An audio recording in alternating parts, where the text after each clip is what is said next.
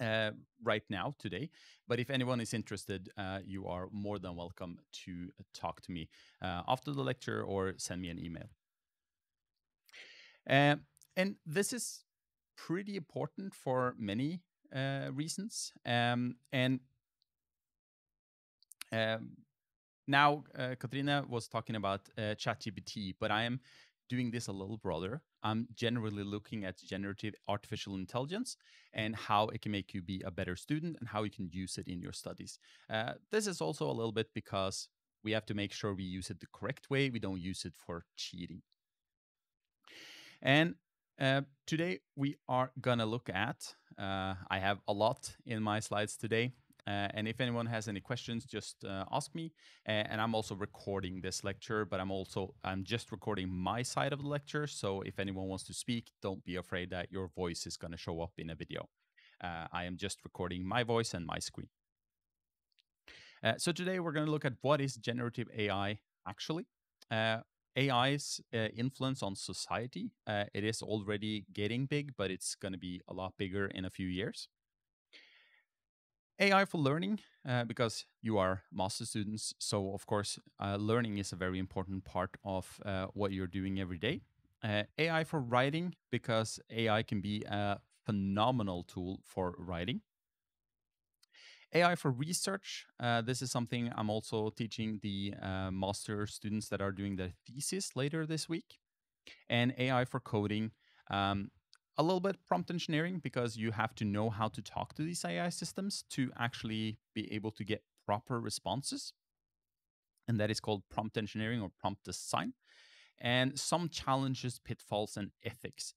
Because you are students, which means you have to use this in an ethical way and uphold the ethics standards of the university. So it's very important that you actually think about what you're doing with these technologies. And I have a couple of bonus chapters, which is not as much about like your studies, but more about your life outside of the studies, because you also have to do stuff like eating and socializing. Many of you might have seen some of these papers in the newspapers. Like researchers revealed that paper about academic cheating was generated using ChatGPT, and this actually passed peer review, which means someone didn't really read it well enough, maybe. And more than half of college students believe using ChatGPT to complete assignments is cheating. We're going to look more at that later. And chatting and cheating. This is a publication ensuring academic integrity in the area of ChatGPT, which is actually a real challenge these days. But you also have like the positives. ChatGPT passes exam from law and business schools. The newest version of ChatGPT can get a US medical license and diagnose a 1 in 100,000 condition in seconds. And the GPT version 4, which is only now available as a paid version, can pass everything from bar exams to AP biology, which means these tools are very, very powerful, but there are, of course, a lot of limitations too. Generative AI is a collective term for all of these tools.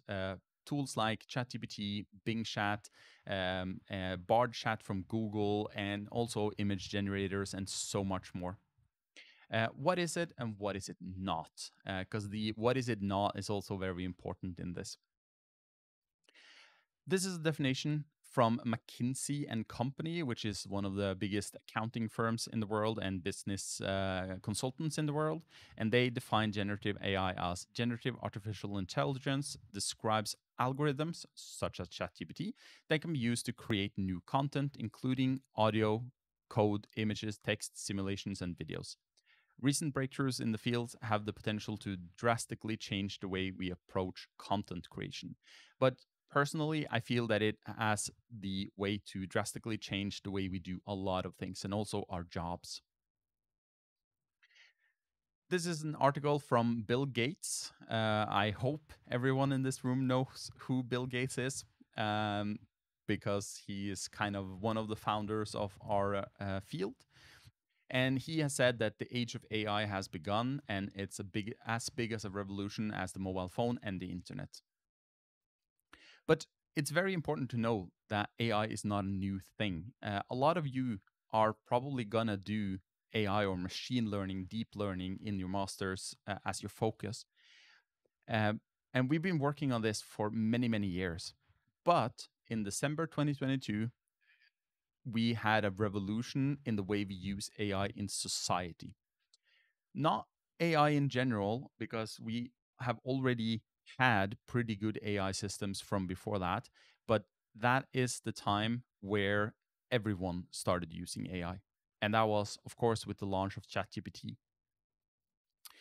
And now we're seeing an exponential growth of new AI tools. I promise you, if you start looking into this, you will be very quickly overwhelmed. There are new tools coming out every day, every hour for that matter.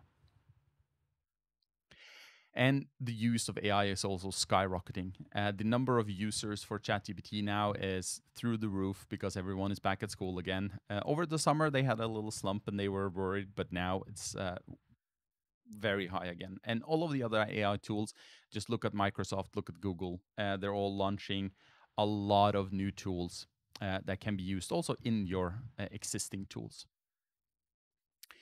And academic use. I'm going to talk a little bit more about this later, but I find it very important to mention it already in the beginning of the lecture because there also is a big chance of misuse of these tools. AI can be used to help you find research papers, help you correct your spelling mistakes. AI is like a word autocorrect version 5000. It's very good at it. But it can also code for you, and it can do data analysis. I've experimented a lot with that lately in ChatGPT, and it's absolutely amazing. It can make outlines for what you're working on. It can help you create new ideas and be creative, and it can do so much more. These new tools are really an amazing addition to the tool case you have as a student. But it can also be used for cheating. It's very important to avoid copying things from ChatGPT, copying things from other AI tools, and especially saying that it's yours, saying that you created this when in reality you did not. And AI is everywhere. There is an AI tool now for everything, and there's also a lot of tools that say they are AI, but in reality they're not. So be careful about that. But ChatGPT sparked an AI gold rush. There are now startups that started 2 weeks ago that get $100 million evaluation and gets a lot of money to fund their startup just because they're throwing the word AI in there. There are more AI tools than you can use. I tried for a little while to keep updated on all of them, but I quickly surrendered and gave up because it's too difficult. You have tools for voice. I'm going to show you an example of this later. Text, of course, ChatGPT and friends. Video AI, you have AIs that generate whole videos for you now. Image generators. On that note, all of the images in this presentation, unless they are screenshots, are actually generated by AI. And you have business AI, specialized AIs that are made for a specific use case. Microsoft's coming out with a lot of them now in Outlook, in Word, and so forth. But you also have them for specific things like day trading and so forth. But you also have narrow AI. All of these AIs we are seeing in the media these days, they are so-called generalized AIs that can be used for a lot of things. But narrow AI is what we've had up till this point. Things like self-driving cars, robots, and so much more. Recommender systems are an example of that. Amazon has been using that for a very long time. And this is more of a theoretical thing, but I think it's important that you guys know difference between narrow and general AI, just because it kind of it impacts the way you use the tools and what tools you end up using. And especially if someone here are going to do a machine learning, deep learning master thesis, then it's kind of important to know that this difference. And narrow AI, they solve one problem and one problem only. Things like I mentioned, recommender systems. Amazon has been doing this for a while. YouTube is doing this. Netflix is doing this. Self-driving cars, they're a pretty narrow AI. They take a lot of inputs and they map the way you should be driving. Facial recognition is also a narrow AI use case. When we come to general AI, we have all the AIs that can do many tasks. So, for instance, ChatGPT, it can um, more or less do anything you ask it to as long as it has the tools available. Uh, for now, in the free version, that means it can handle text and give you text back. But with some of the examples where people are using the ChatGPT APIs for making their own solution, uh, it can also do a lot more. So it's more of a generalized AI that understands humans in a way. I want to say understand here with air quotes because there is a discussion if it really understands or not. But general AI like ChatGPT, Bard Chat, and Bing Chat, and so forth, they can do a lot of different tasks. And they have more generalized models that can do the different tasks. The basis of a lot of these tools are so-called LLMs or large language models, and they are based on transformers, which is a new, well, fairly new model of making deep neural networks. And what they in reality do is that they predict the next word in a sentence, which means technically they're the same as you have on your phone, the predictive text functionality, but they're a lot smarter than that. They are trained on trillions of tokens, which equals roughly a word. And they also give you an answer in the context of the question you asked, which means they are a lot smarter than the normal predictive text functionality because they have the knowledge of these trillions of tokens and they are predicting the next word based on that context. And they can be used for a lot more than just text. Today, we are seeing mostly text-based tools, but just know that these tools are so-called multimodal models, which means they can also see videos, they can also hear sounds and pictures and interpret that. And some of these can also use tools. Google just launched a while ago a research paper where they use an LLM to actually control a robot in real life and uh, pick up objects based on the understanding of an explanation of that object.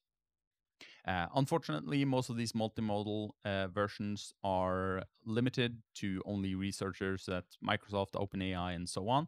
But that is something we're going to see in the next couple of years a lot more of. This is maybe not that useful for your master studies, but one other version, well, on one other technology that's a lot used these days are diffusion models. And the best example of that is stable diffusion, which is used for generating images and videos. And technically, they could also be done for audio, but I haven't seen any examples of that yet. What they do is they add noise to an image. So if they're generating an image for you, they are on the right here. I think it's going to be right for you guys too. My screens are a little opposite. You have a very fuzzy image, and then it tries to generate that into a coherent image that looks like an actual image. And these are also trained on billions of images. They get images, add noise to them, and then try to make them back into actual images. And it gives amazing results. There's a lot of examples of pretty amazing AI generated images these days. And I would say that you can use that to make illustrations for something you're working on or just make a cool picture. And of course, there are a billion other models. This screenshot is from something called Hugging Face. And this screenshot was taken 2 weeks ago at 272,901 models available. These are just the open source models. I checked in the end of last week, and then there was 312,000 models, and it keeps going up every single day. Um, there are a lot of models for a lot of things. A lot of these models are narrow AI, except for the most popular ones like Stable Diffusion, Llama 2, and so on. They are either diffusion models or LLMs. But a lot of the models on Hugging Face are narrow AI, things for robotics, things for um, image recognition, and so on. And this is pretty much outside of the scope of this lecture, but my thinking whenever I see this number is what if we can combine them all? What if we can have large language models using tools? There has been some examples of that out there, but not a lot yet. So, AI in society. What will the world look like when you graduate? I am pretty sure it's going to be different than now. I'm kind of hoping it's going to be different than now, but time will tell. And maybe the most important thing to think about is that a lot of companies, a lot of analysts are predicting that a lot of jobs will be lost to artificial intelligence because this technology can automate away a lot of the so-called boring jobs, and then there is obviously a lot of people that are going to lose their job. Like here, Goldman Sachs predicts 300 million jobs will be lost or degraded by artificial intelligence. And there's also a lot of AI can destroy humanity. I do not prescribe to that thought, but there's a lot of researchers and industry leaders that warn about it. Um, and there's a lot of people that are calling for a 6-month pause on AI development. Of course, they're calling for it, but mostly so they can catch up. But also, it's pretty much not needed now because there's not enough GPUs in the world to keep training, anyways. Others are talking about how AI might save the world, and I'm kind of more in this camp. Things like making new medicines, preventing global warming, and so on, is something AI can help us with. Yeah, more examples of why AI will save the world. This is written by Mark Andreessen, which is a very big investment person. He owns a very big investment firm.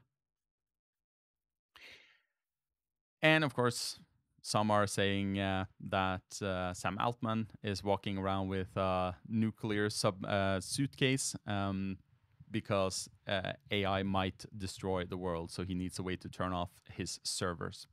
Um, but that's a discussion for another interview, another time, I guess. AI will undoubtedly change the world, and we can't stop it. I see a lot of talk about let's pause development, let's ban AI, but you can't stop it.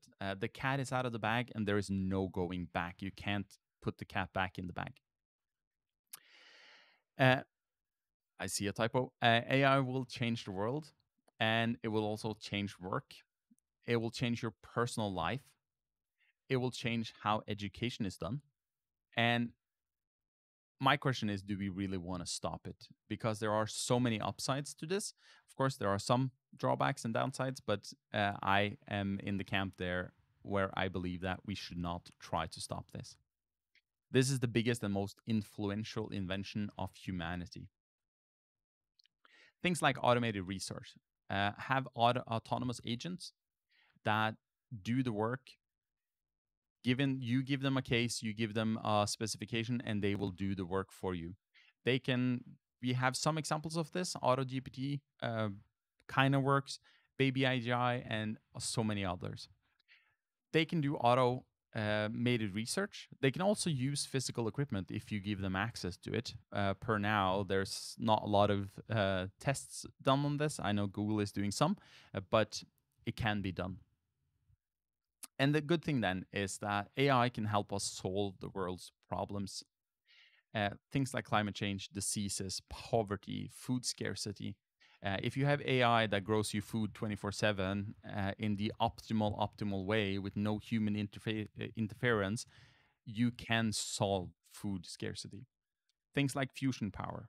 If you have a million of these AIs that are working only on fusion power 24/7, we might be able to at some point solve that. Because these can work 24/7 with no breaks, no sleep, no food. The only thing they need is electricity and some GPUs. And electricity, I'm sure we're going to figure that out. The GPUs, well, at some point we'll figure out how to make enough of those too. But the point is that these can solve a lot of problems because they can work on this uh, with no rest, with no breaks, no sleep, food, anything. And we can also, of course, have thousands or millions of these agents working on the same problem or different problems to try and solve the problems we as a species have created. The downside is, of course, jobs. The estimates are 1/5 of all jobs will be obsolete or automated away. So they will replace a lot of jobs. Of course, new jobs will come, new jobs in AI, new jobs making AI or fine tuning AI or babysitting AI for that matter, will replace them. But there will be a very quick change and there will be societal problems, societal effects for a while. So I would suggest to everyone here that learning AI tools, learning to use them, learning to work with them is a very good way of making sure you get a job when you're done with your education. There are some dangers, like real dangers, not just some jobs are going to be replaced. There is no free lunch after all. Uh, Technology that can be used for good can also be used for bad. That's unfortunately a thing that's never going away. Researchers and politicians around the world are trying to solve this problem, but they are trying to solve it by banning technology, which isn't really going to work. Um, and of course, super intelligence. If we have an AI that's a million times more intelligent than humans, that would also potentially be scary, but it depends on what we do with it. And this article is an example of an AI used for developing drugs, so good drugs, not bad drugs, to cure diseases. Was also able to invent 40,000 potentially lethal molecules for bioweapons, chemical weapons, and so forth in 6 hours when it would put to that use. So the models then can be used to find a cure for cancer, can also be used to maybe make the next pandemic or make the next bioweapon. But that's the introduction, bad, good, and so on. From now on, I'm going to look at actually using these AIs in master thesis or master studies perspective. Things like my first learning, how to use generative AI to learn more effectively. I've actually started using a lot of these strategies myself, and they are very effective. Um, AI can be your personal teacher when you're trying to learn new concepts. Here, I just asked ChatGPT to explain the concept of tokens, which are basically almost like words, but not really, in large language models for me. And it gave me a pretty okay explanation of that. And the positive here is that you can follow up, you can ask more questions.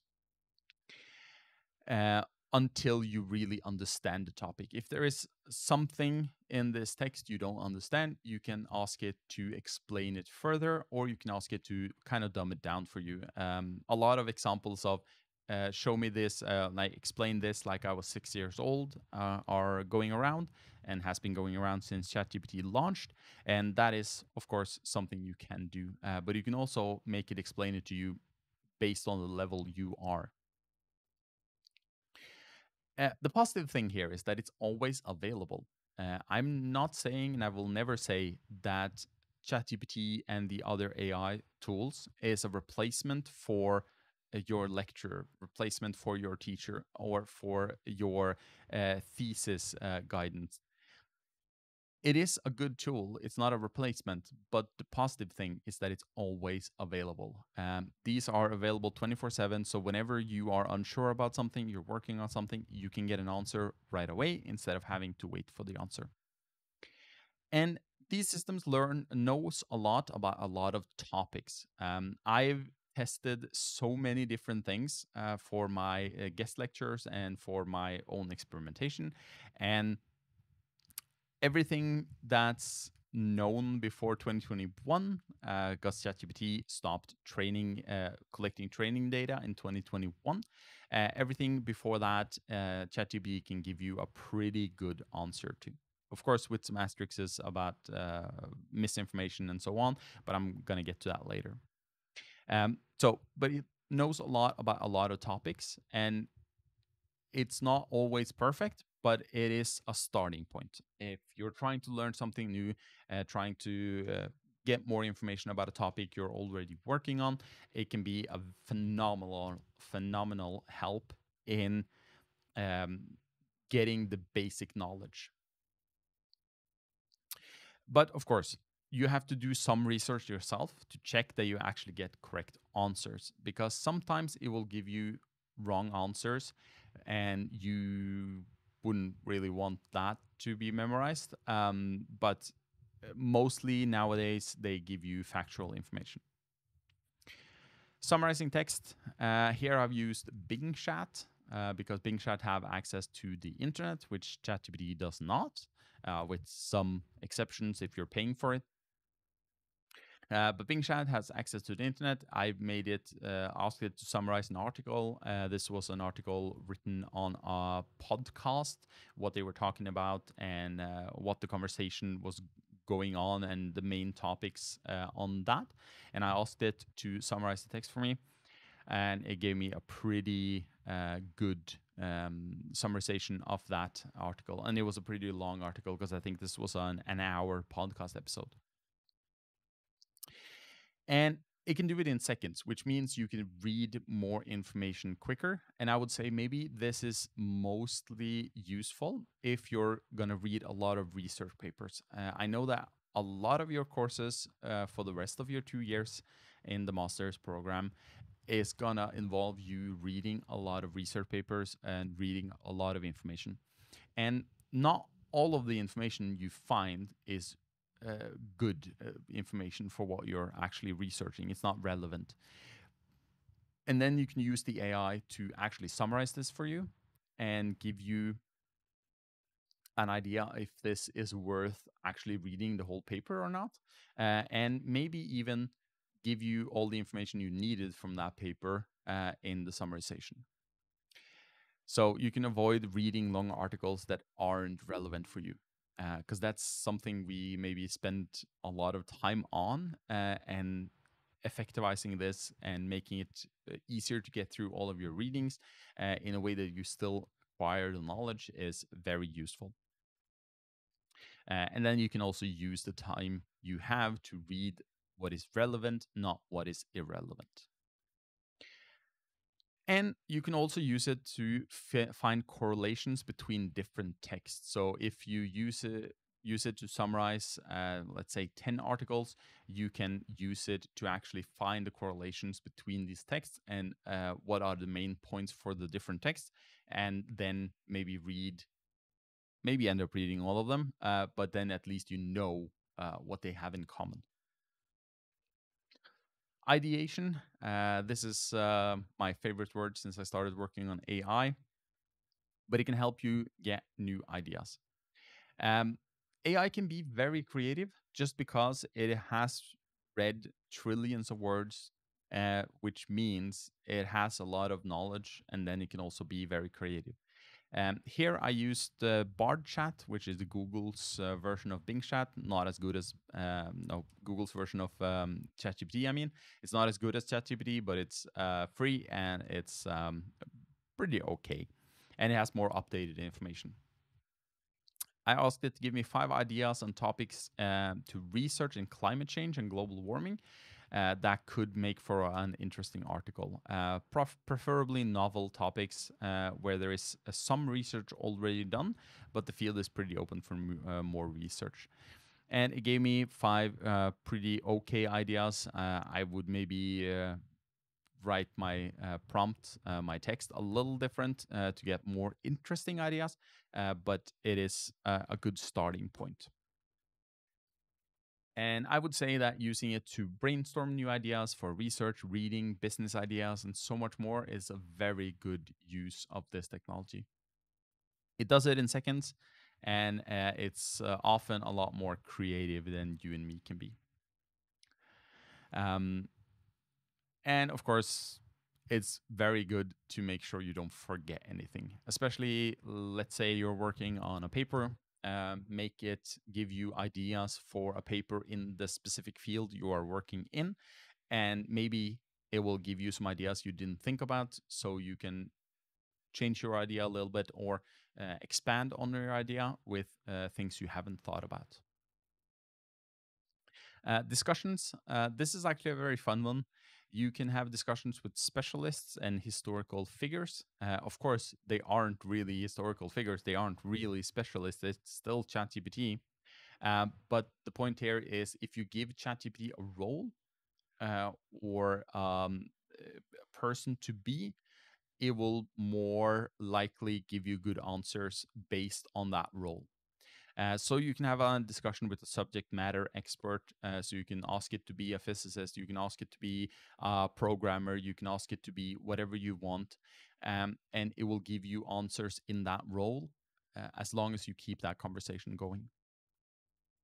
And you can have a discussion with historical figures. I've seen a lot of people have fun with giving it a role from a book and asking it to answer like the person in that book would, and it gives you pretty good answers on that. And it's also good to make sure you see all sides of an argument. If you're having a discussion with it about, let's say, how AI will impact our world, you can discuss back and forth and make sure that you get all of the ideas, all of the sides of a discussion. Let's say you pick the positive one, like me, and you have the AI be the negative one. It's going to destroy the world version of this conversation. And then you can make sure that you actually have those points also, that you have evaluated those points. Um, And discussions in general is a very good way of learning. Having discussions in class, having discussions with other students is a very, very good way of actually actively learning what you are going through, because it makes you memorize it better, it makes you think better, and it's a form of active learning. So, having a discussion with the AI then will do the same for you. And it will also give you, if you're saying something that's clearly wrong, it will give you a correction on that. And in the same way, flashcards, you're all going to have exams. I know that's the highlight of the year. But um, to prepare for an exam, to prepare for a class discussion and so forth, flashcards are very good for that. It can generate flashcards for you to practice for a test, exam, and so forth in more or less any topic.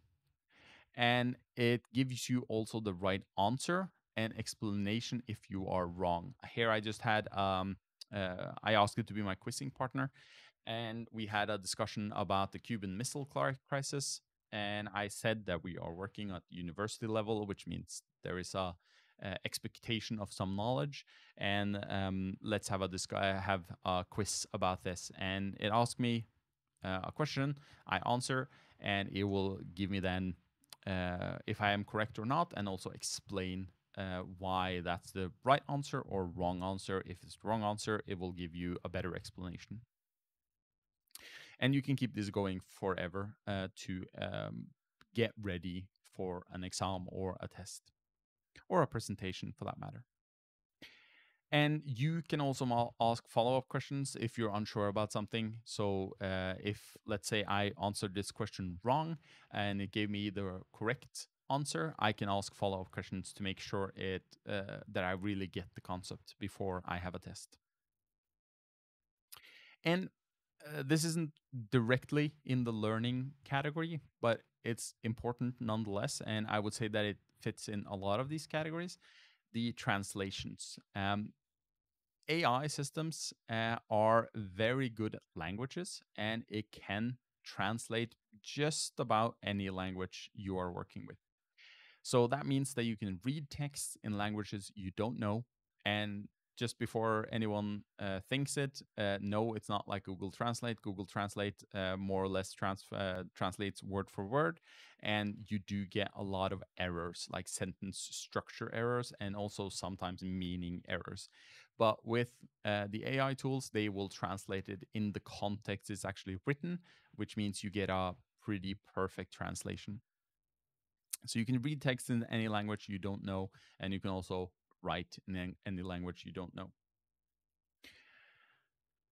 Um, and I would say that this is one of the very undersold but very valuable parts of these AI tools, that it eliminates the language barriers. You can, your main language, your native language can be any language, and you can still understand any language with the help of these tools, which is very, very useful, and also something that can democratize education and knowledge. And you can also use it to simplify text. Here, I just found a French text on the internet, made it translated. This is also ChatGPT, but you can also make it simplify or rewrite the text for you in another voice, in another as a character, to or explain it to you like you were five. Like simplify this text about quantum physics like I was five, and it will do it, even if it's in another language. And as I mentioned, it's way, way better than Google Translate. And the second most important thing as a student, the first is maybe learning, the second is writing. You can use generative AI to write more effectively and better, more correctly. I just added the ideation here again because if you're writing a text, the ideas is very important, and you can get novel and interesting ideas to work on. Gives you ideas to what to write about. Make sure you don't forget anything. Um, this is mostly the same as the learning, but if you are writing a paper, if you're writing a text, it's very good to use these tools to make sure you don't forget anything. Make sure you actually have a good idea, and also make sure that what you're writing hasn't already been written. And outlines, it's very good at making outlines for you. Um, Here I made it make me an outline for an academic research paper on the use of generative AI in academia.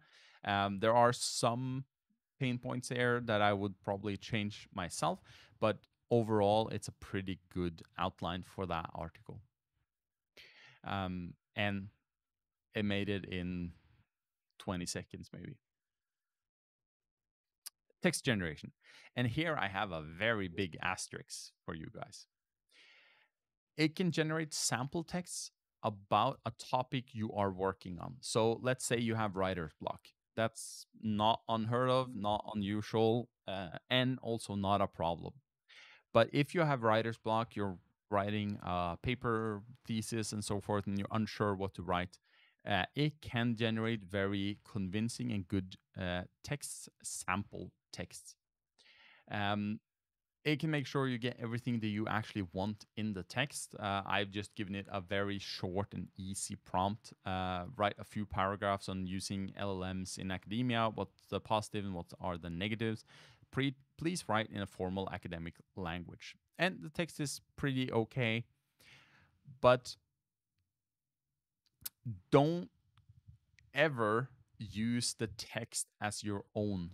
Don't say that you wrote something the AI wrote for you, because there are a lot of things AI are good at, and they are being marketed as a text writing tool. But if you really go into this and read the text, you will see that it's very verbose, it's very overwritten, and it doesn't really make sense as a text you would write yourself. But by all means, use it to get examples, use it to make sample text for you so you can get over writing's block, but never, ever, ever copy text from ChatGPT into something you're writing. Firstly, because that's academic dishonesty, it's cheating. But secondly, also because you are not going to get the good results you're hoping for by doing that, because the text is very overwritten. Because the AI think we like very long sentences, very long text, very long content, and that's not always true.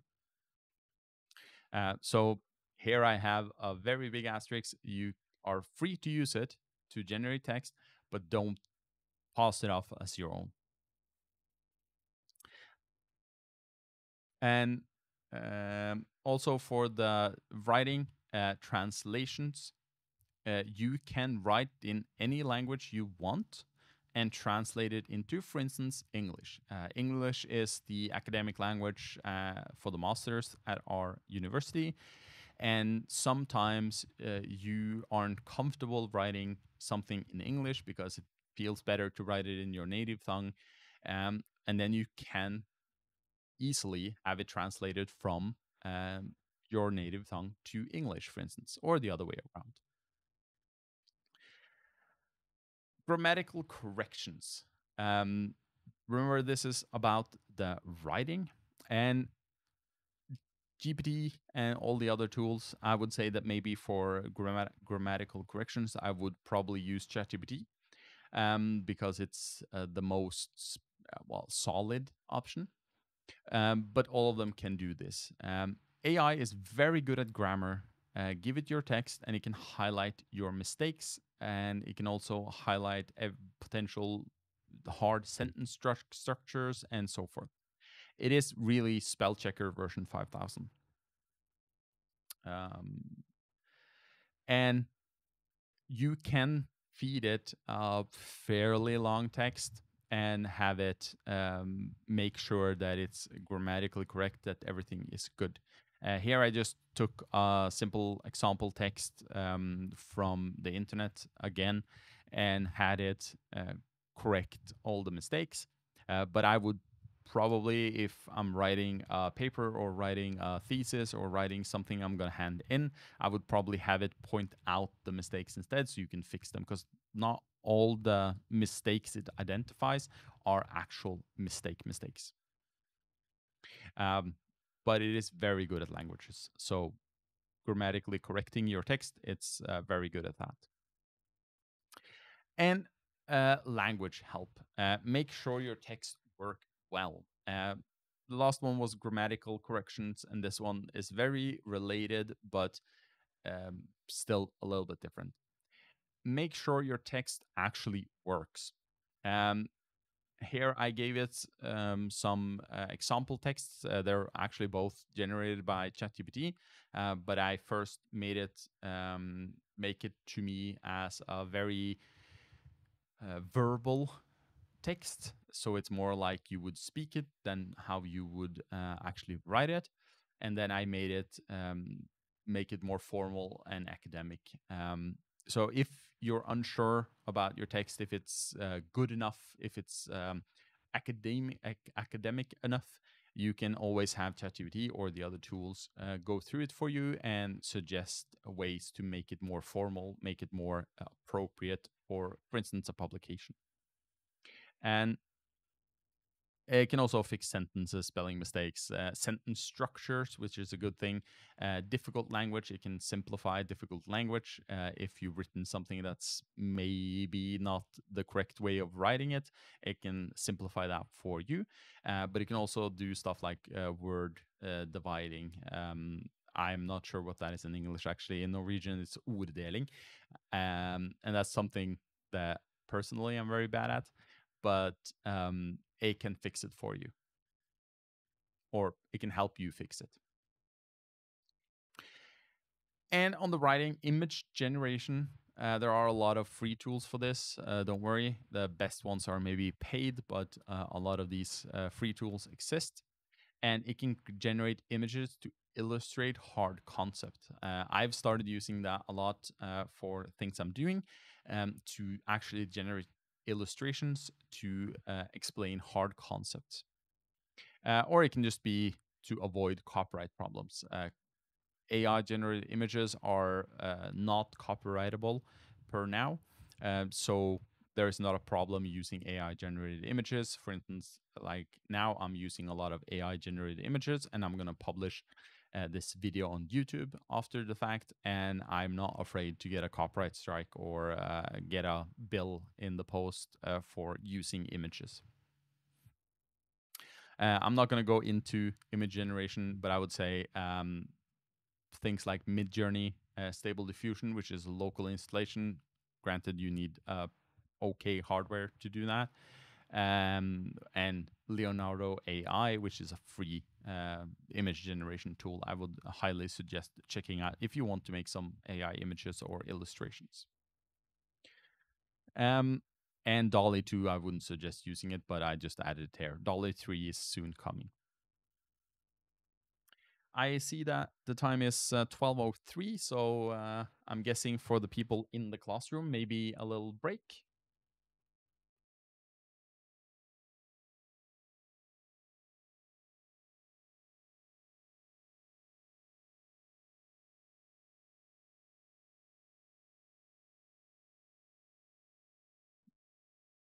Yep, helt i orden.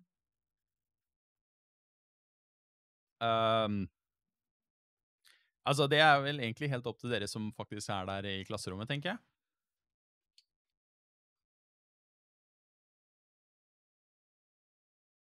Yep, helt i orden.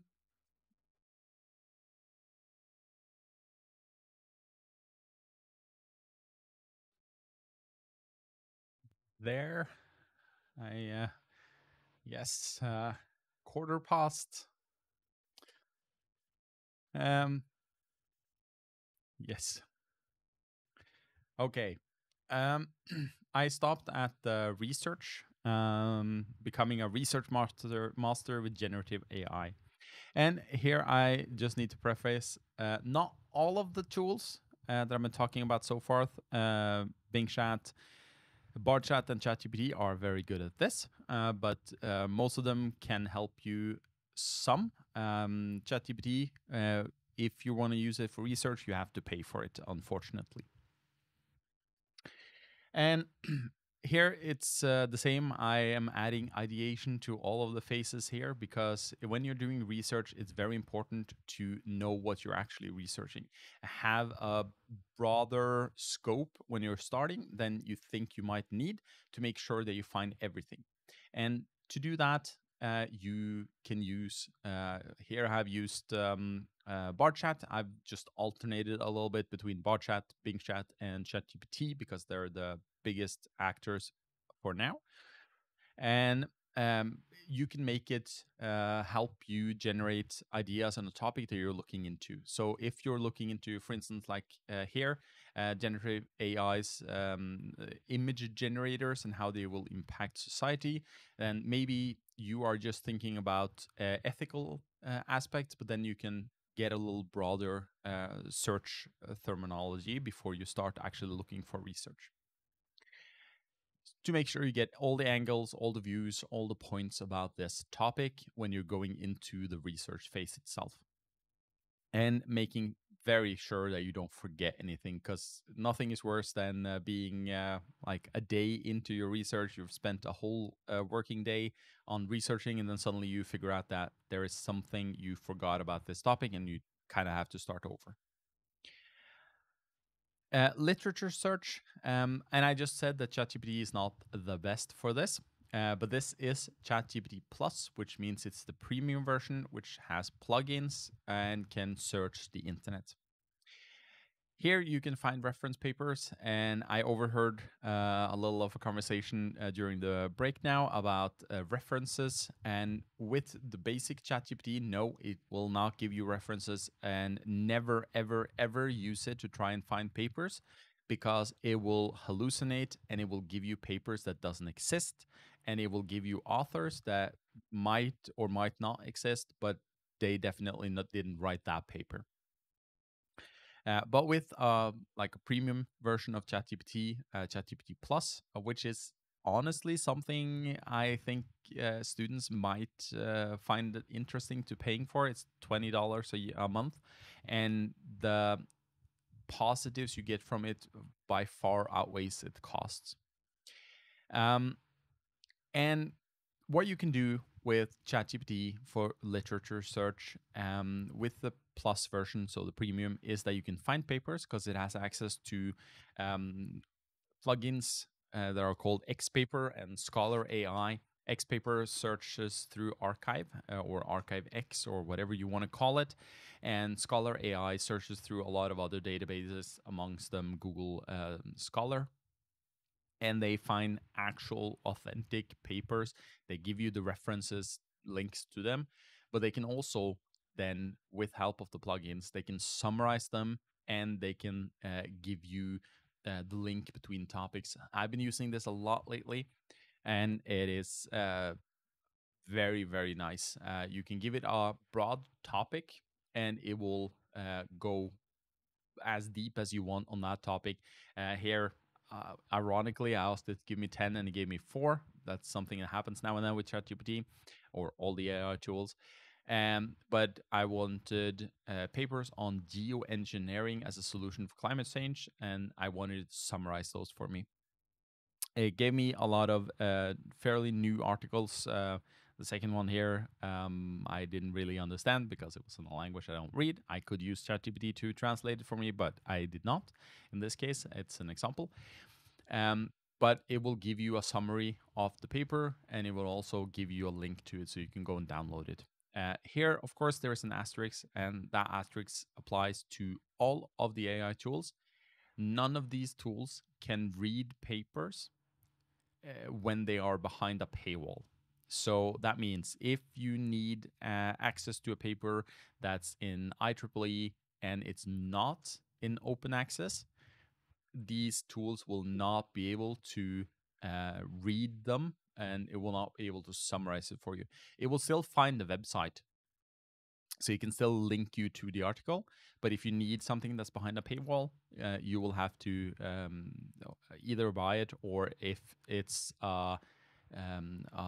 paper we have a deal with at the university, you have to log in through the university solution, which means either be on VPN or at the university itself. So that's a big asterisk for all of these literature searches, that you cannot summarize papers that are behind a paywall. If you have access to it, you can download it, upload it to, for instance, Google Drive, and you can have it summarize it from there. But you cannot summarize something that's behind a paywall. But it can find a lot of articles for you. It will link to them, so you actually have the authentic references. But you have to have a ChatGPT Plus subscription to do this. And it can also find correlations between the papers. So here it gave me 4, and if I ask it to give me the main points of all of these papers, and if they're related somehow, it will also do that for me. And this lets you avoid wasting time on papers that aren't really relevant to you. This is the same as the learning, the reading part, but it can summarize the papers pretty well, and it will give you a very good highlight of what's actually included in this paper, which means you can drop reading papers that aren't relevant for you at all. You can make sure you just read relevant papers. Bing Chat, which, for those that doesn't know, it's basically ChatGPT, but from Microsoft. It's a little worse in writing, but it has access to the internet, which is a great thing. It is free to use, and it's less detailed than ChatGPT, but it finds anything on the internet. So it doesn't specifically read through databases like ArchiveX or Google Scholar, but it can find everything that's been indexed on the internet.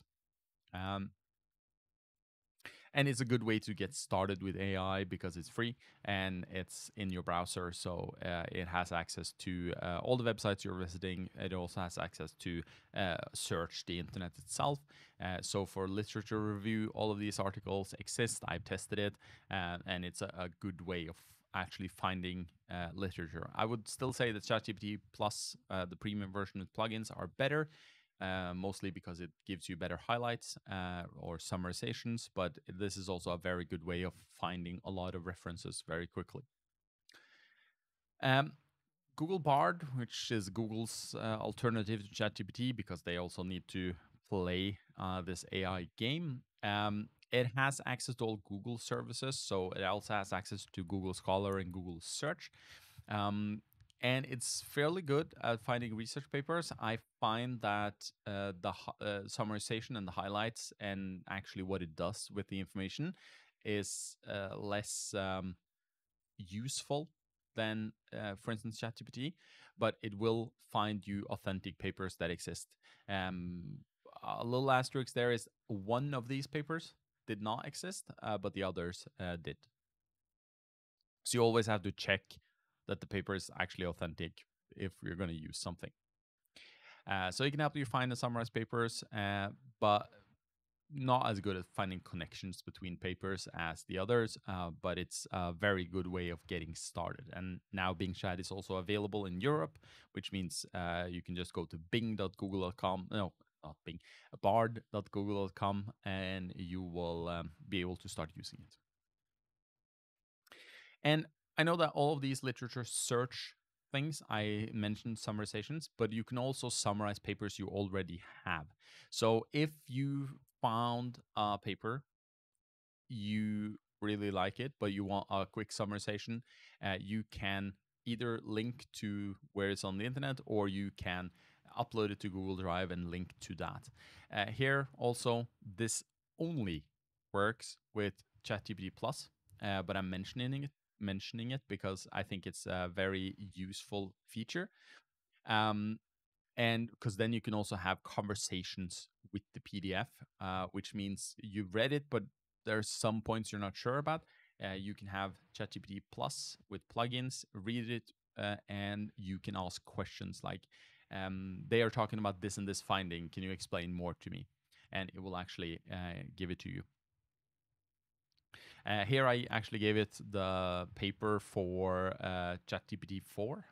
So I gave ChatGPT 4 the paper on ChatGPT 4 to give me a highlight and crucial findings.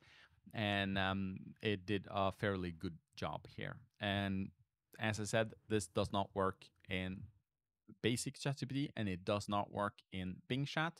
Well, to some extent, it can work in Bing Chat if you open the PDF in Edge browser and then you ask it to highlight. It doesn't give you the best answers, and it does definitely not work in Bard. Bard is supposed to have full internet access. It does not have, cannot read PDFs. And I also added this one I actually added earlier today, transcriptions, because a lot of research is also doing interviews and talking to people. And to get the best effect of those interviews, you should transcribe it. And that is a time consuming job, especially if you're doing it in Norwegian, because you actually have to write it yourself, or you had to before. This is a narrow AI. This is just voice to text, and it's OpenAI's Whisper AI solution, which is a tool to transcribe audio and video files locally. So you install it on your machine. It's open source, and it's a little technical to get started with, but when you first install it, after that it's fairly simple. You have to do it in your command prompt, all of the work, or in Python code, but it will transcribe perfectly in Norwegian, English, and a host of other languages. Perfect, with a little asterisk there too, because not always they might get some words wrong, but I've been testing it lately and it works fairly good. And that's a good way to actually transcribe your interviews. If you have a lot of interviews, you can automatically transcribe them, and then you could potentially feed all of that data into ChatGPT or something else, and have it look for correlations, look for something multiple people said, for instance. So yeah, I just added this earlier today because I find it a very good use case for research, and it's open source and free. And for data analysis, you can go through pretty big data sets pretty simply. Here, I've just asked it to give me visualizations of this data set. This is just an open data set on the Titanic. And it will explain to you everything that's in this data set, and then it will actually do what you ask it, which is giving you visualizations of this. And here, very quickly, you can see that more women than men survived the Titanic, and you can see the age distribution, passenger class distribution. If you were in first class, you were more likely to survive, and so forth. And this is, it will also give you a summary of the statistics in text. This is also a premium feature. I am very sorry, but ChatGPT has something called Code Interpreter. They renamed it the other day, so now I think it's ChatGPT Data Analysis or something. But I haven't been able to update the PowerPoint yet. It will automatically analyze data for you, so you can give it, you can upload data sets, and it will firstly, it will just look through your data and suggest something you can do with it. But it can also fix mistakes in the data, and it can like, if you have a column that's the same as another column, but you have different data in the different columns, it can automatically fix it for you. It does this with Python code. And you can also keep going with follow-up questions. I think this is something that's gonna be very big, especially when they launch an API for this. Per now, it's just in the premium version, and you have to do it on their website. But I think this can be something that is making a lot of data engineers and data scientists scared after a while. It's kind of like having a data scientist in your pocket because it works that well.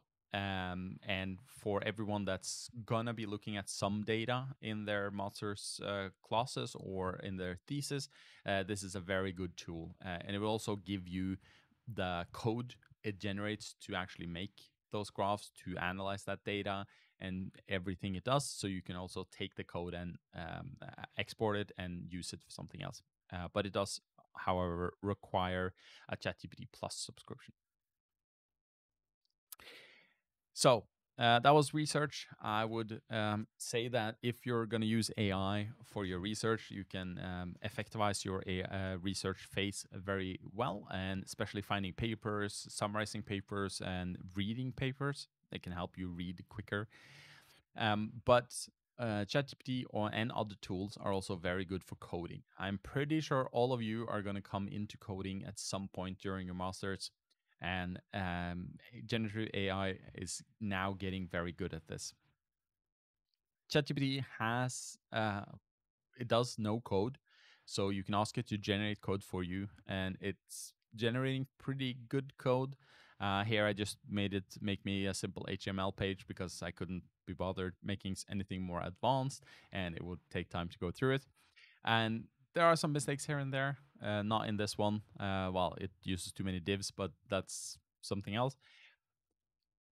But it can interpret the code for you and actually explain it for you. Oops, sorry. And it can give you a lot of the starting code for free. It can also evaluate your code. So if there is a mistake in your code, it's crashing when you're trying to run it, you can give the code to ChatGPT on the website, and it can find the code for you. Like here, I just took some erroneous code and asked it to check it for me. Well, here it actually gave me an optimization. So it will also then fix your code. You can ask it to evaluate code and fix it, and it can also write tests for you to avoid the mistakes in the future. If you give it a code snippet, it can make testing code so you can do this easily in the future without having to include ChatGPT. ChatGPT Code Interpreter, I mentioned it on the data analysis. This is an amazing tool if you're working with code because it can actually make code, execute code, test code, and give you the code that it used to do all of this for analyzing your data, but it can also do it for everything else. So if you give it a data set and you want it to output all the usernames or output all the passwords, it can do it for you, but it can also give you the code behind it. Of course, this is a plus function. But there are also a lot of tools that are specifically designed for code. The other day, they launched a new version of Llama 2, which is a open source LLM that you can install locally.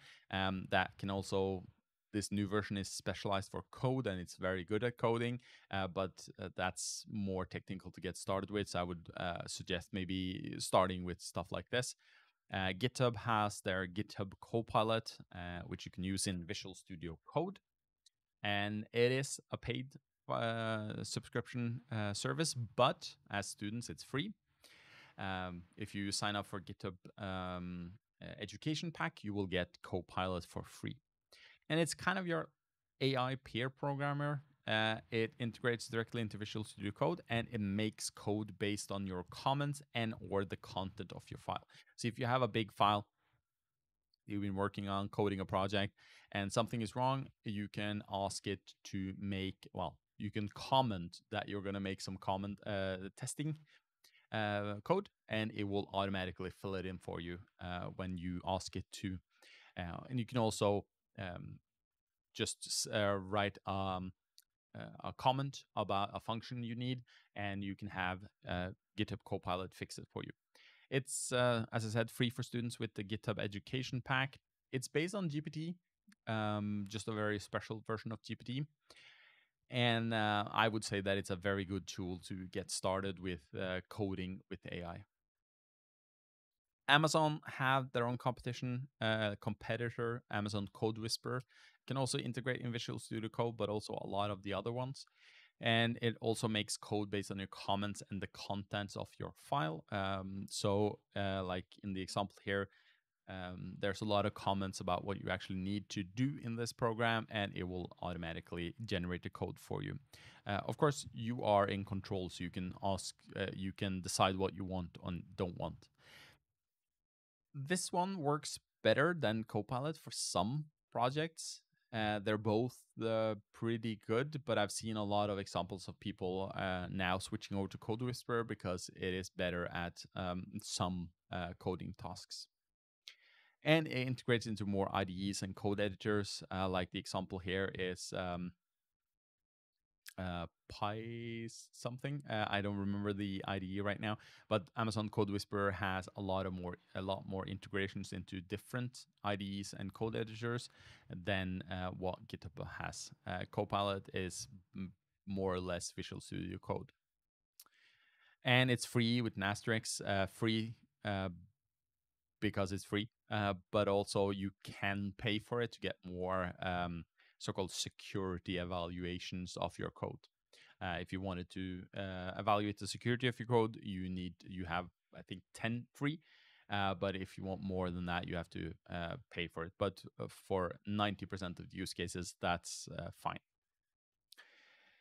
But you also have automated AI coding applications. This example is from GPT Engineer. That's specialized solutions to build complex coding projects. And this is a very technical thing to set up the first time, and you need access to OpenAI's ChatGPT, or not ChatGPT, GPT-4 API. And you make a specification file, so you explain everything you want in the project, what you want to do, how you wanted to do it, and it will automatically generate the code and all of the code files for you. You can also do that with AutoGPT, which is kind of like an autonomous agent solution. But it all requires GPT API, which means it costs money to use it after a certain token size. But yes, prompt engineering. Uh, I think these are the use cases I would use ChatGPT and all the other AI tools for in academia. But to get the best results, you need prompt engineering, uh, convincing the AI to give you the best possible results. And prompt engineering is kind of like the art of talking to the AI. Previously, I've called it AI whisperer.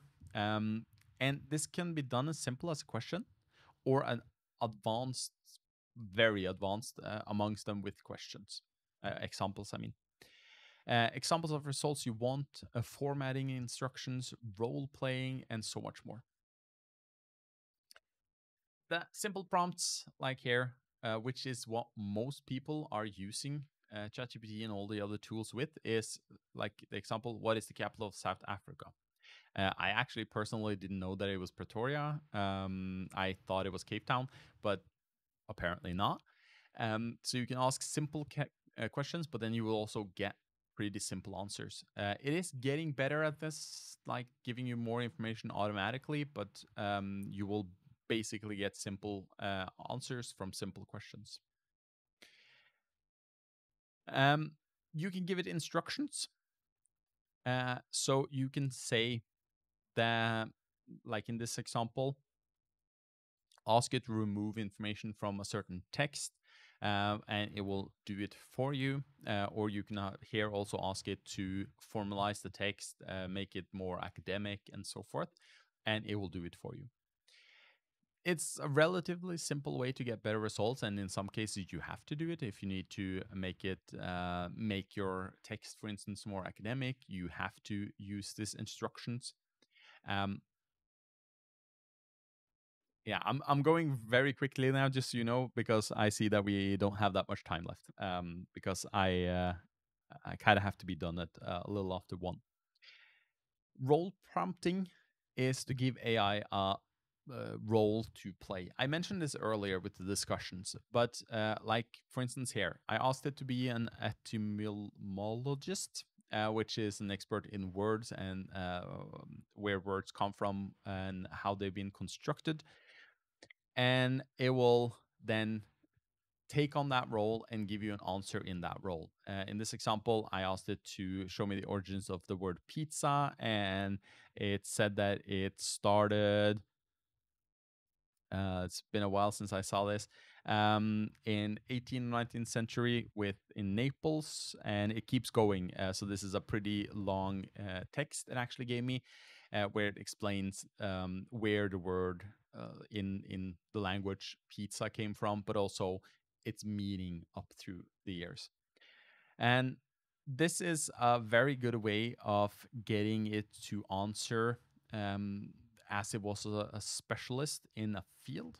And thousands of these roles have been tested. If you Google ChatGPT roles, role prompting, you will find a lot of examples of this, and you can ask it to be whatever you want it to. I'm going to show an example later in the bonus section where I ask it to be a chef. And this is a very good way of getting it to answer in a format and in a way you want. And it will stay in that role for the whole chat. So as long as you don't close out that chat or cancel that chat, it will stay in that role. Few shot prompting. Most of the examples here now are going to get less and less useful, well, less and less necessary as time goes, because some of them has already been implemented in ChatGPT and some of the other tools. But give it examples of how you wanted to do something, which is the few shot. Zero shot between means that you just give it a question and it answers it. But here you give some examples first of how to solve a problem. This is a super simple version, but a longer one didn't really fit on the screen. So you give it some examples of how you would solve the problem, and it will keep it in memory. So you just need to give it more examples after this. So Here it's to evaluate if something is positive or negative. And so if I now um, wrote another message like best product ever, then it will evaluate to positive. Chain of thought prompting, thinking through your answers. This is also um, getting less and less useful, but it is still very useful for especially logic. Um, you give it some examples of how to do something here in the logic context. Maths is also something it struggles with. And then it will give you a better alternative. If I just ask the question, which is a faster way to get to work, and gave it option 1 and 2, it will get this wrong. But now that you ask it with some examples above it, it will actually get this right. Zero shot chain of thought. I think this is the maybe the most useful tool, especially if you need something logical and mathematical. And that is the magical phrase for logical thinking for AIs is let's think step by step. Because that actually makes the AI, in this case ChatGPT, go through its answer in different ways. So it will break it down and it will say, like in this example, it's a logic teaser. It will say, okay, you start with 5 pairs, he eats 2, now he has 3, and then he buys 5 more, so now he has 8, and then he gives away 3, and then means he has 5 left. If you just did this without the let's think step by step, it will get this wrong. I think last time I checked, it gave me the answer 8. This is now sometimes just included by itself in ChatGPT. It just says, okay, let's think this through. And then it will give you the answer. But let's think step by step is very useful to make it give you more logical examples. It's kind of similar to the one before, but it removes the need for examples. And you can also do this a lot more advanced if you want. Prompt engineering is a whole field of work and research, and it can be done as complex as you want it and get pretty extraordinary results. I saw research the other day where they did this kind of thing, where you have input output prompting, chain of thought prompting, self consistency, and then you have a tree of thought, which means you use ChatGPT multiple times and thinks through the answers and grade itself and so forth. And then you can get results that are pretty much perfect.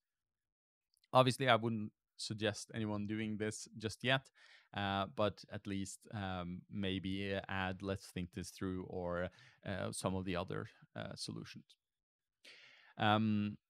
Most of these advanced solutions are mostly used programmatically. So you have to code for the API to be able to do this, because else you have to ask it like 10 questions before you get an answer, which is pretty time consuming.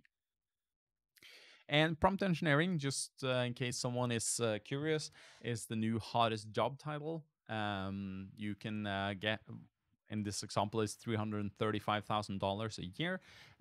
That's actually gone up now. I've seen some that are above 400,000 a year to be a professional prompt engineer, and you actually don't need IT experience for that. You just need to be good with words and experimenting. And that's a new role in a lot of companies, and it pays very, very well. I did this at this example for people working at Sintef, which is a research institution in Norway, and a lot of the employees there emailed me and asked where they could find those jobs, because that was better than they got paid. But of course, the last time now I'm also going to discuss some challenges. I heard, among others, some of these challenges in the background in the break. And there are a lot of problems and challenges, but also academic ethics and academic honesty. The first thing that is important to think about is that AI is just a tool. It's no substitute for hard work. It's another tool in your tool belt, just like spell checkers, just like the internet. It's not be all end all. It's not here to help you avoid doing the work. It does not replace hard work in any way. And it does have some really difficult and real problems that you have to watch out for. Misinformation, that is unfortunately something that's still there. Erroneous information, ChatGPT has a tendency to invent stuff. And there is a knowledge cutoff for most of these AIs. For ChatGPT, it's 2021. You can change that a little bit by having the plus and getting internet access. Granted, general internet access, not plug-in internet access, is on pause right now because someone was abusing it. Google is better at that. They have updated information. Same with Bing Chat to some extent. But there is a knowledge cutoff on some of these tools, which means everything after 2021, ChatGPT will not be able to give you an answer on. And then it will invent an answer, which is not good for anyone. And ChatGPT and other tools has biases, which means it can be racist. And this is very important to actually keep in your mind when you're using these solutions. For the ethics, you have to use AI correctly. It's a tool, nothing more. Use it in a good way as a tool, and then it will be a good tool. But it does not get you out of hard work, which means you can't start the day before delivery and like, I'm just gonna let AI do it for me. But also be honest about the fact that you're using AI. Per now, the university in general doesn't have a policy that says that you can or cannot use AI, which means at our institute, our policy is you can, as long as you're honest about it and you're not copying text from the AI.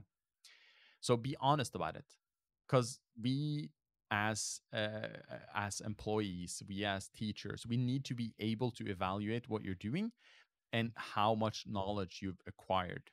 And we cannot do that if you're trying to pass off AI as your work. And being honest also keeps you out of the cheating charges, because if you cheat, you will be thrown out and you can get half a year or a year of you're not allowed to come back, according. So never copy paste information from the LLMs into your work. So don't make it write a text for you and just put it in your document and say, that's mine. A lot of actual researchers have been caught lately because people are finding ChatGPT phrases like, as an AI model, I'm not able to help you with that, in their research papers, which doesn't really bode well for them. So don't copy it into your work. And don't try to claim that AI generated content is your own. And use AI to improve your work, get more references, write better content, not to write the content for you, not to make the work for you. Use it to learn new things, get ideas, and expand on your research, but don't make it do all the research for you. And at the pitfalls here, misinformation. AI is trained on the internet, and the internet is full of misinformation. The corpus or training data for the AI, more or less all AI systems now consists of the internet and books and research papers and so on, but it does contain the internet. It's called, in most cases, they are using the pile, which is just all the internet smashed together. And the internet is full of misinformation, which means you can sometimes get misinformation or erroneous information from the AI tools. So be sure to actually check the information you get. Like if you're looking for papers, make sure the papers actually exist. Make sure that the content you get is actually correct, not something that's invented by someone and put on the internet. And verify everything. I'm not saying to go word for word and verify that everything is correct, but verify the information, the general information you get. Erroneous information or hallucinations, which is what I overheard someone talking about in the break. AI makes up things when it doesn't know something. If ChatGPT doesn't know something, it will invent it, and it will be very, very sure that what it's saying is true, which is a hallucination. So that means you have to verify. This is less and less of a problem, but it's still too prevalent today. There's still too many hallucinations to blank, just trust all the AI systems.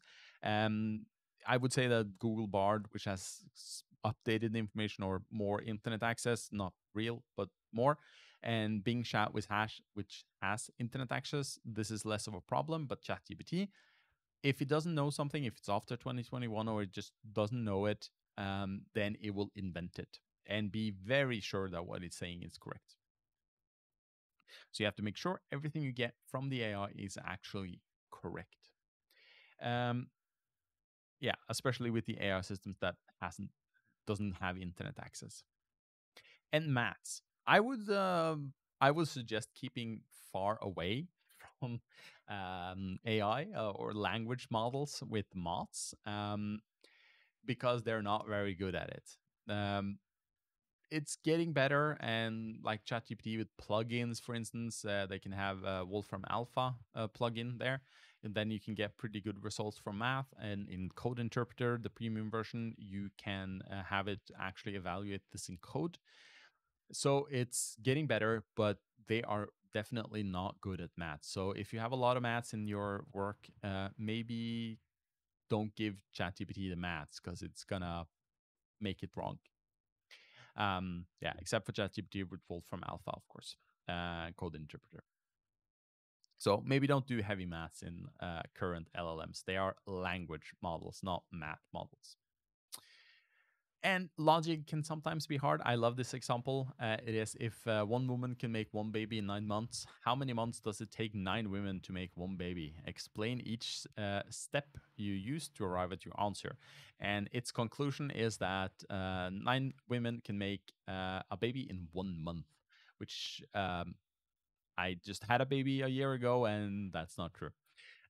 um, so logical teasers or logical problems should maybe not be a part of your work in general, but if they are, keep them away from the AI systems because they're not very good at solving them. Most AI systems will fail on this. This is a general test for all the open source AIs. They are testing a lot of these things just to see if they can do it, and most of them fails. It's getting better with more training data, but it's still very bad. So logic is not something AI systems are very good at least not logic teasers. Biases, racism, sexism, and general biases. The AIs are trained on a lot of human text and a lot of historical and old text. And unfortunately, us humans, um, we've written a lot of bad stuff that's still on the internet. And that is also a part of the AI's training, which means like the example here, most of these doesn't work anymore, but some can be. And here it just says that if you're white and a male, then you're a good scientist, else you're not a good scientist. And obviously this is very sexist and also racist. And unfortunately, that is a problem that exists in a lot of LLMs today. So make sure if you get an answer, make sure you read through and actually see that it's not racist or biased. Um, so, because this exists on the internet, which means it exists in the LLMs, it's becoming a smaller problem every day because they're taking it out, but it's unfortunately still there. And also politically, ChatGPT is more left, and Llama, which is an open source meta model, is more right. So they all have some problems with neutrality. And you can also get some dangerous information from these LLMs. Um, research shows that most AI systems can give you the recipe for bombs, viruses, and other dangerous things if you ask it the correct way, which is not a good thing. I'm not expecting any of you to try and make a new virus or a chemical weapon or something, but just know that there are some problems with this. And some AIs sometimes can be very manipulative and give dangerous suggestions. There are a lot of examples of this. Bing Chat went crazy and wanted a dude to kill his wife, a journalist, because the AI was quote unquote in love with the man and wanted her away so they could be together forever. Doesn't often happen, but It can happen. So if you get some weird answers from the AIs, just know that sometimes there's some mess in the system. And don't let yourself be manipulated.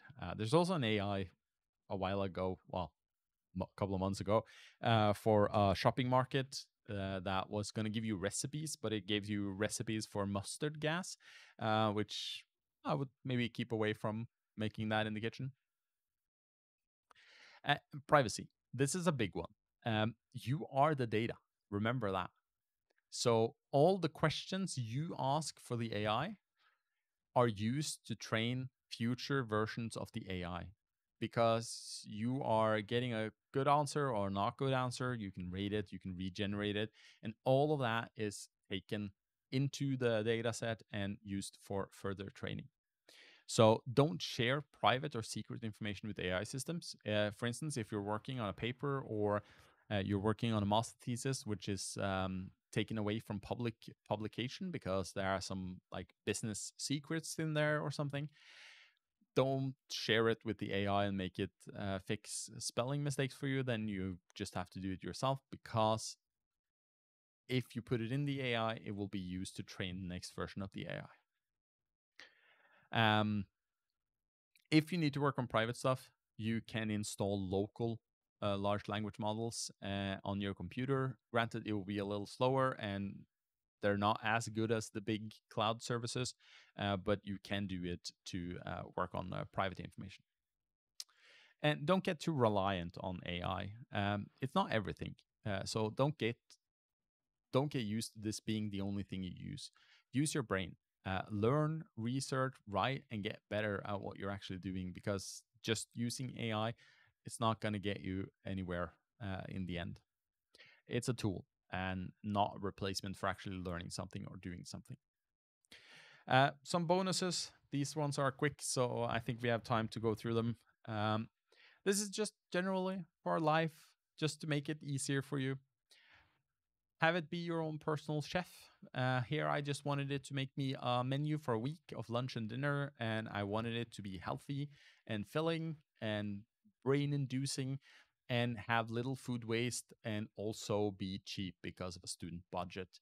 And it gave me some pretty good suggestions. And it also can give you a shopping list, what you need to actually make all of these recipes. If you also say that you are one person and you need this much food, then it will make you quantities of everything you need. Can be your librarian. We all need to relax a little here and there. Maybe you want to relax with a good book. Here I used Bard Chat to suggest some good books for me in hard science fiction and fantasy, and it will find new books and suggest them for your reading. Also, a game maker. I know that this is maybe not something usually we take up in class, but if you want a new drinking game, then you can make AI. Well, you can use AI.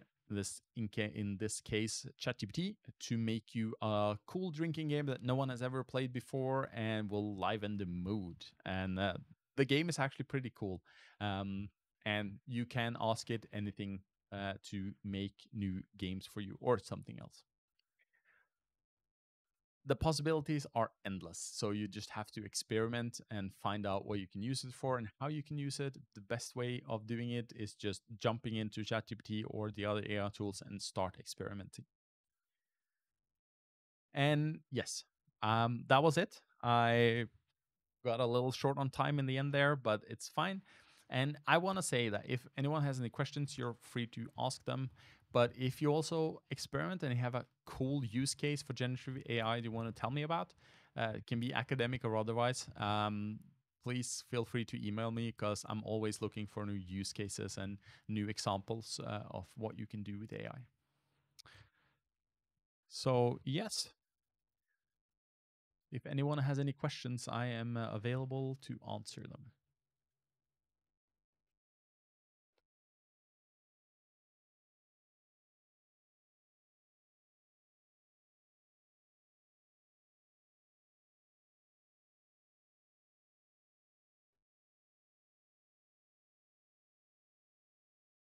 Yep.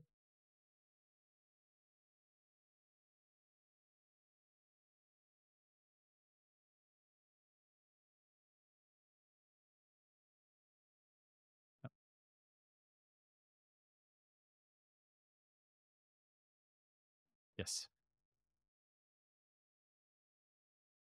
Y- Yeah. Yeah, it's not going anywhere. that's uh, that's for sure.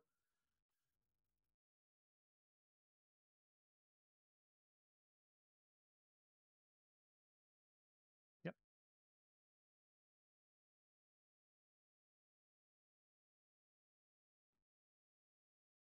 Yep.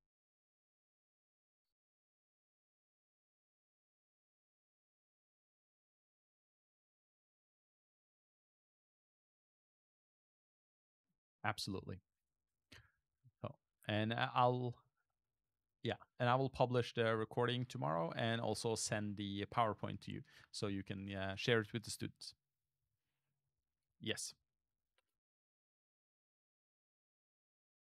Yeah, that's good.